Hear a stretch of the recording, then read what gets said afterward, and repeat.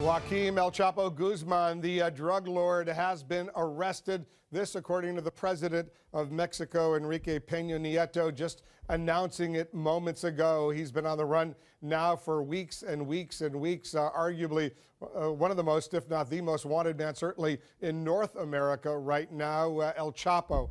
Once again in the hands of police. Tom Fuentes is still with us, the former FBI Assistant Director, our CNN law enforcement analyst. I assumed it was always a matter of time before they got him, but they got him apparently alive, which is sort of surprising at least, but you know more about this than I do.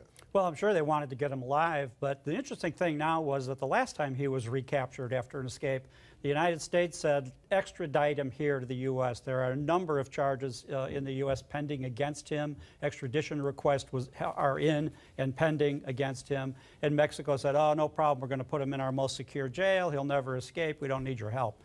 Let's see what they say now that he's been recaptured. Mexico says the same thing. I'm sure the U.S. is going to make a strong pitch. Also, what we'll be interested in learning is, was it U.S. intelligence, like last time, that helped lead to his capture?